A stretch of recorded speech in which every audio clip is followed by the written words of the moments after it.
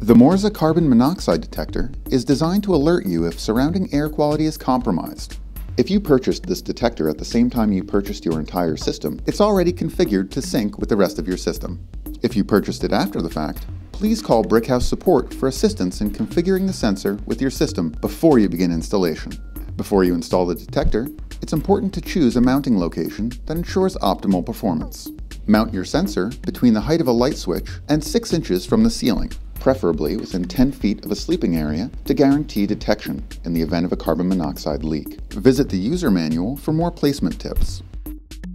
You should also verify that the location you select enables the sensor to communicate with the control panel. To do this, enter System Test through the Toolbox menu on your control panel.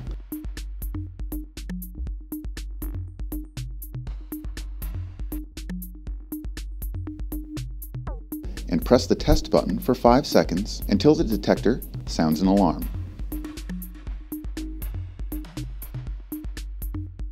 Once you've determined the mounting location, you're all set to install the carbon monoxide detector.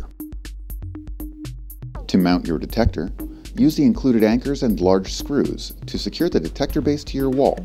Next, insert batteries into the detector and lock it into place.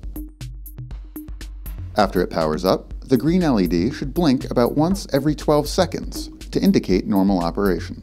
If the detector does not power up, check to make sure your batteries are fully charged and properly inserted. To test that your carbon monoxide detector is functioning properly, push and hold the test button located on the detector housing for a minimum of 5 seconds.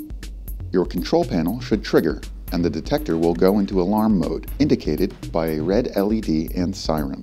For more detailed instructions on proper device placement and testing, please consult the product user guide.